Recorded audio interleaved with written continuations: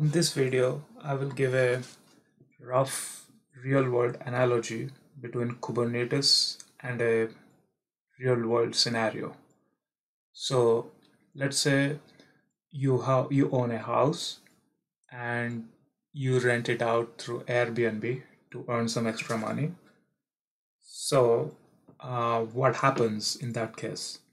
So from time to time, some guests will come to your house, and you need to ensure that there is somebody who can hand over the keys to them so that they can enter the house.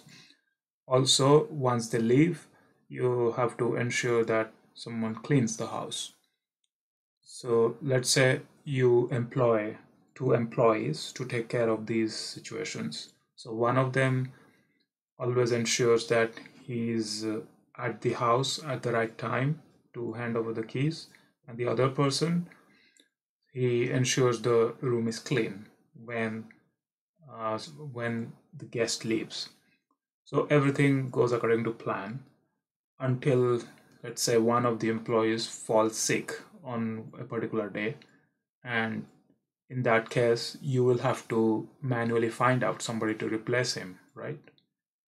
And that's sort of the situation where you would like to avoid on most cases, because you may hear a phone call at 9 a.m. in the morning from the one of the employees saying that he can't come for his job at 10 a.m., and you just have 1 hour to figure out who will replace him.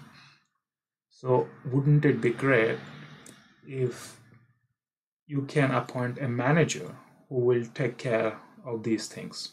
So all you would need to do is you specify the manager that, okay, I need at least 2 employees all the time, and one of them is responsible for handing over the keys, another employee is responsible to clean the house, and that's it. That's all you have to specify the manager.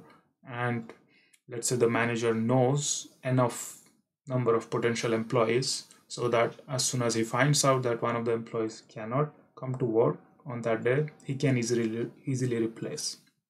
And best part, the manager is free. So this is a rough real world scenario which is analogous to what Kubernetes does in the world of applications or in the world of services. So let's say you are hosting a website, for example, and you can specify that at least certain number of servers that have to be running or hosting this website, and that's it. Kubernetes will take care of this part. And if in case a particular server or a machine goes down, Kubernetes will automatically ensure that another machine goes back up, and you wouldn't have to manually take care of these things. All you have to do is specify what are your requirements, and Kubernetes will take care of it.